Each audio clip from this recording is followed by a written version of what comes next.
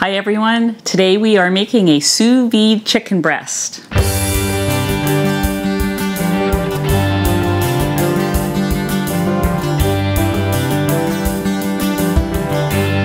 I'm Anita from KetogenicWoman.com, where I share keto and carnivore recipes and other cooking ideas.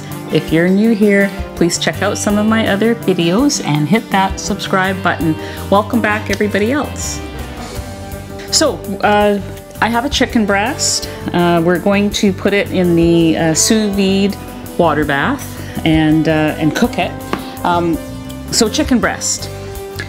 In my world, it's kind of a swear word almost. Like I guess it's all the years of dieting, low fat, Weight Watchers, you know, all those things that someone of my age did all through their, you know, starting when you're a teenager. Skinless chicken breast or a can of tuna. Those are the two things that if you're like, nobody eats them unless they're on some kind of almost a starvation diet. At least that's kind of how I was feeling about chicken breast. So I swore when trying out the protein sparing modified fast that I would never eat a skinless chicken breast. I can hardly wait to eat this one because I had one that I did with the sous vide and it does not taste like any chicken breast I've ever made.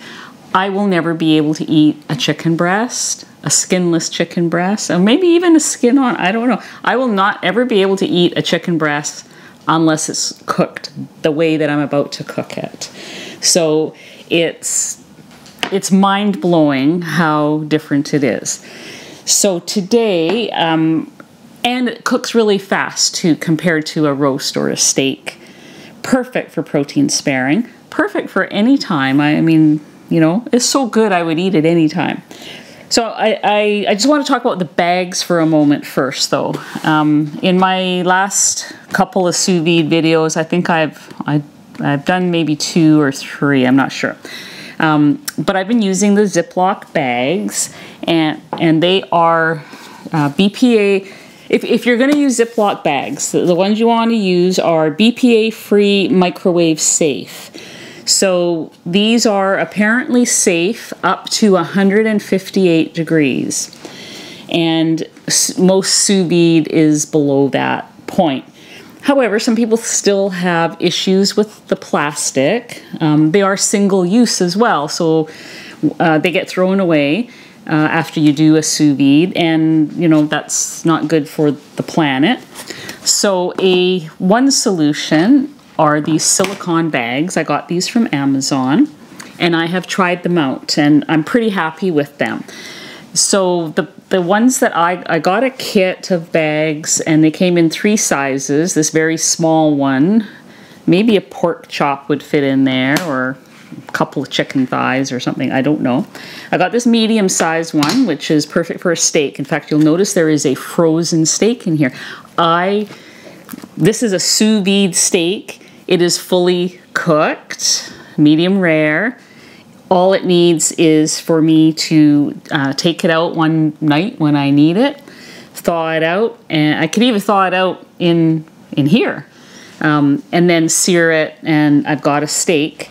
I made 3 that day, and so I threw this extra one in the freezer. So it's frozen in its own juices. And then this is something that could be used for a larger steak. So also I've been washing them in the dishwasher. They are good for up to 400 degrees. They are better for the environment because you're reusing them over and over again. And I'm quite happy with how when you lower it into, like my concern was the air, because you want to get out as much air as you can, which is fairly easy to do. You just sort of squish it out. When you lower these into the pot, it just seems to conform itself to the meat somehow. I don't know why it works that way, but I've been pretty happy with it. So let's just get the pot going first. We want to cook this warmer than we would a steak. We're going to go with 147 degrees for 1 hour. So it cooks pretty quick. If you have a huge chicken breast, you could go a little bit longer. If you have a small one, you could go for 45 minutes. Everywhere I saw it was between 45 minutes and an hour and 30 minutes. And so I'm going to do this one for 1 hour. And let's get this machine going here. So 147, and we're going to go for 1 hour. Okay. So one tip I want to share with you is you don't have to start off with cold water in this pot. You can put hot water in here, and that way it only takes a few minutes to warm up. This is an Instant Pot liner. You can use a cooking pot. The real sous vide enthusiasts, they use this big plastic bin so they can line up their steaks and cook multiple things. This cooks 3 or 4 steaks comfortably, or a decent sized roast can cook in here. This is a 6-quart Instant Pot. This is my Instant Pot circulator wand.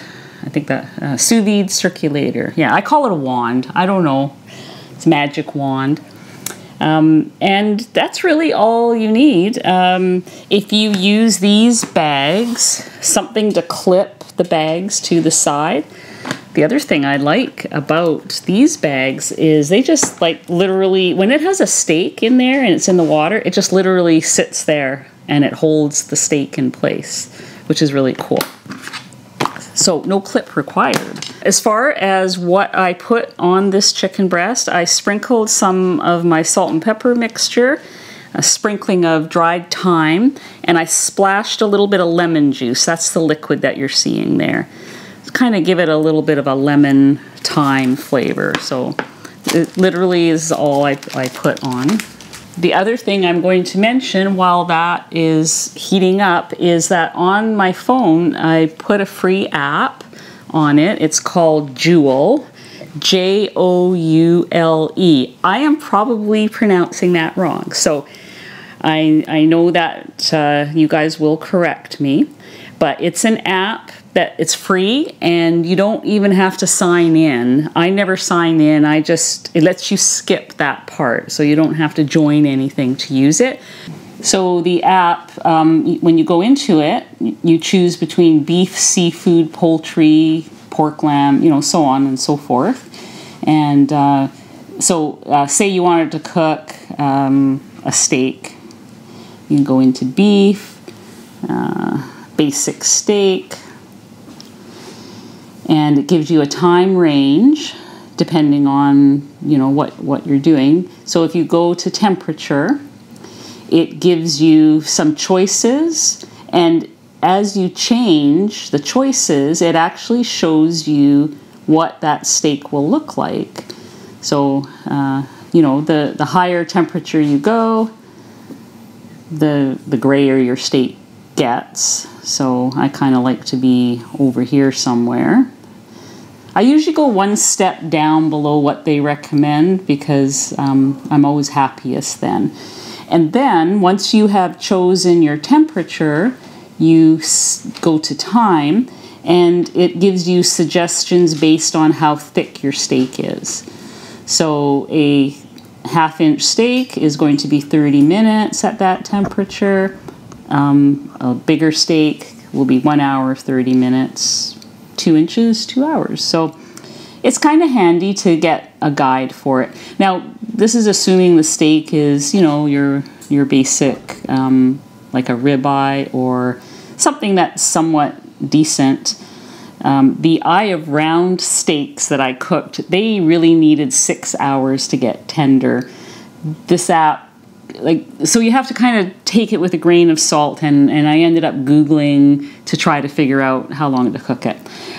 But for the chicken, it was bang on. I cooked a chicken breast for an hour and a bit and was really happy with the results. So this chicken breast is only 1 inch thick and could be cooked in 45 minutes. I'm going to give it that extra 15 minutes.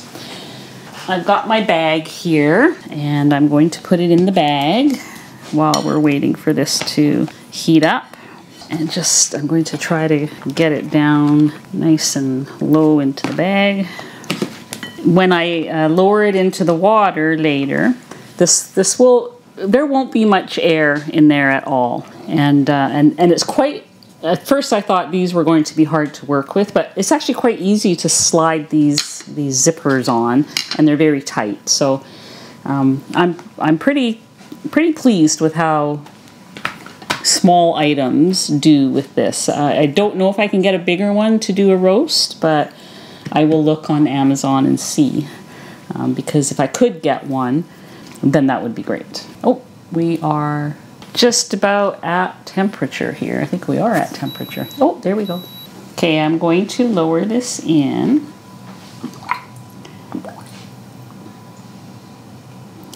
And I'm going to put my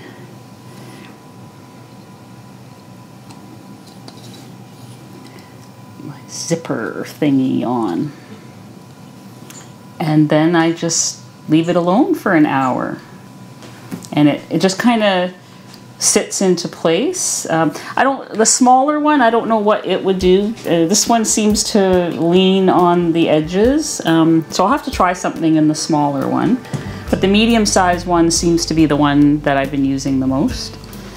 Okay, I'll see you back in an hour. I will cut it open and see what we get. I think it's going to be succulent and juicy.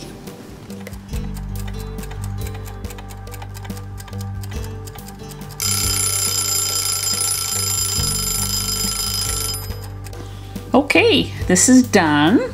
So now I can take it out. Bag will be wet. Okay. Now I can smell the chicken. Look at that. Actually, it looks like it grew a little bit while it was in there. I know it didn't, but...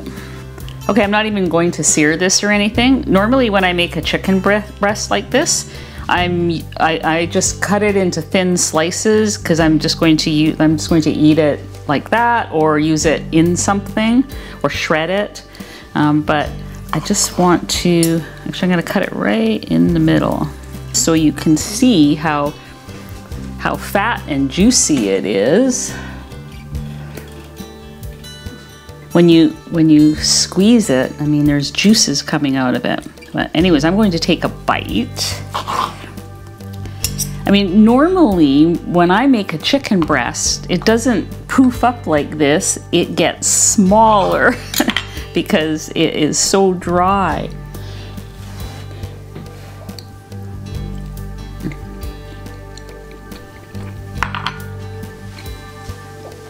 That literally melted in my mouth.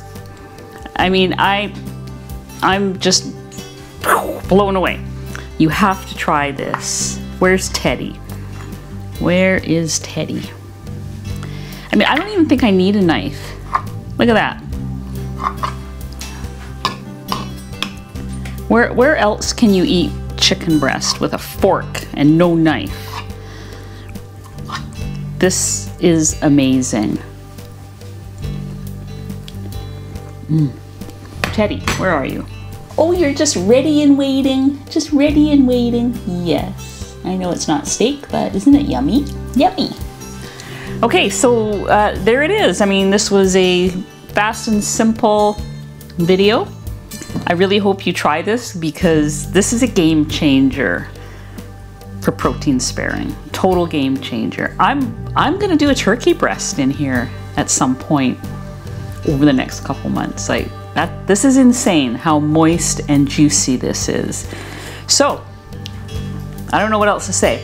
So I wanted to ask if you have something that you want me to try in the sous vide or demonstrate or whatever, let me know. Because I don't know how many sous vide videos I'm going to do. I might do a seafood one. But I mean, I just brought it out to show you guys another way to make lean protein taste good and use it for protein sparing. So if you have some ideas, if you want me to do something else, I would love to hear them. Otherwise, I may just move on to other things. So unless I'm cooking it for myself anyways, and then maybe I'll do a video or whatever. So yeah, just let me know. And I hope you do give this a try, and we will see you on the next video.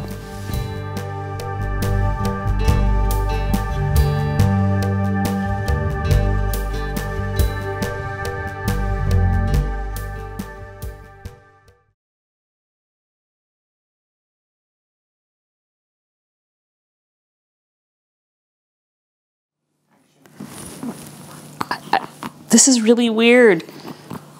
This is the first video we've done where nothing went wrong. There's no bloopers. Oh my goodness. Sorry, guys. Bye.